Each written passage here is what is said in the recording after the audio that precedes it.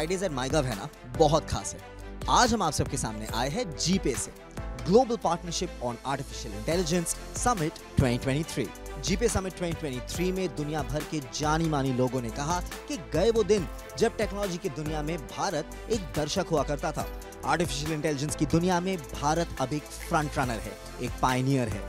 जैसे कि miss Gabriela Ramos, जो कि है यूनेस्को की assistant director general for social and human sciences, जिन्होंने कहा is because India has the technological capacity, is a leader in developing this technology, but also has this societal conscious of how much this is not about the technologies, but about how do we use the technologies for our societies. या फिर नासकॉम की president miss Devyani Ghosh, India is redefining innovation.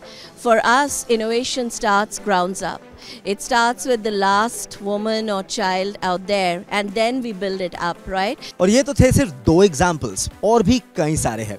तो चलिए आपको दिखाते हैं, बताते हैं कि किस तरह भारत देश बन चुका है आर्टिफिशियल इंटेलिजेंस की दुनिया का सबसे बड़ा फ्रंट रनर, जिसका प्राइम एग्जाम्पल है ये the global partnership on artificial intelligence summit 2023। आइए फ्राइडेज एट माईगव की शुरुआत करें। आज भारत एआई टैलेंट और एआई से जुड़े न्यू आइडियाज का सबसे प्रमुख प्लेयर है। भारत के युवा tech experts, researchers AI limits को एक्सप्लोर कर रहे हैं।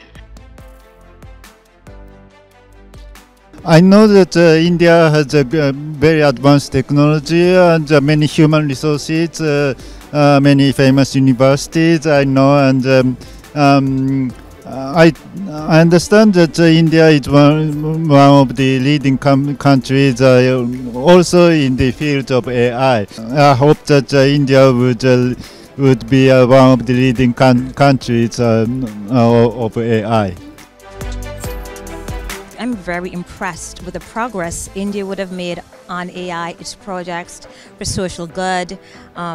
It's amazing what India is doing within the AI realm, and I feel like India is going to be a trendsetter. I was thrilled to hear the Prime Minister speak. He explained the vision for India within the AI realm, and he said that it was launched at the G20, and he has a very big vision for AI. And you're leading in so many areas in digital technology broadly, but certainly in AI. I mean, with the software ecosystem and the engineering talent you have here, it's really fantastic to see the dynamic nature of what businesses are doing in India on AI. And on top of that, India is at the top of the political discussion internationally around how to govern AI. 3 youngsters है, young India, 3 budding engineers. Welcome करते हैं आपको MyGov पे। चलो सबसे पहले मैं आपसे पूछना चाहूंगा, you know, as young Indians, as young students, budding engineers, आपको कितनी खुशी, कितना प्राइड, गर्व महसूस होता है ये देखकर कि भारत अभी सिर्फ एक बाईस्टैंडर नहीं है when it comes to AI, it's one of the front runners, it's a Pioneer. अभी हमने एनआईसी की काउंटर पे देखा कि कितने सारे मॉडल्स ऑलरेडी बन चुके हैं, तो I feel very proud to be here. Of course, it's a proud moment for all of us. Our Prime Minister using technical terms in his own interviews and speeches, and we have seen when we are making our own LLM models, which is absolutely good. अब हम AI की field में किसी और पे dependent नहीं है, हम अपने खुद के मॉडल्स तैयार कर रहे हैं और हम धीरे धीरे कोशिश कर रहे हैं कि पूरे वर्ल्ड को ओवरटेक करते हैं in the AI field. And I was really interested to hear that India has large language models being built around various dialects of, across the country. And so that is a super important aspect of AI, is to have language models that are in native languages. India is going to lead the way on making it for India. We need is communities that understand that AI is a toolkit that can help every single person on the planet.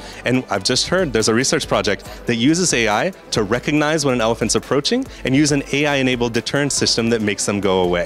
What a humane and beautiful approach to a fundamental problem that communities face. The Western world has always thought of innovation as top-down.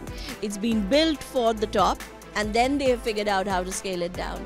I think what India has done is tremendously difficult, but it is absolutely needed, because if you're talking about human-centric technology, you cannot build it top down. You have to build it ground. You have to build it in the grassroots, and that's what we're showing the world, that it is possible.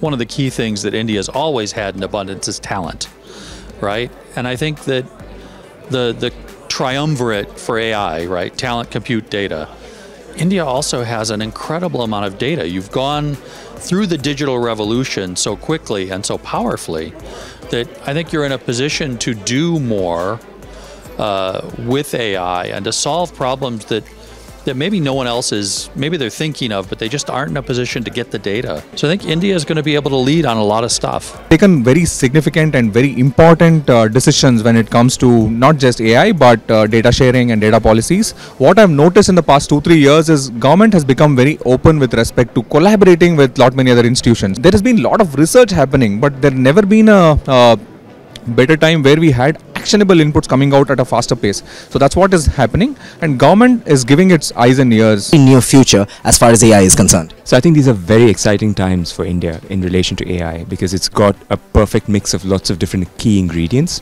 It's got a workforce and a pool of young people who are really, really engaged.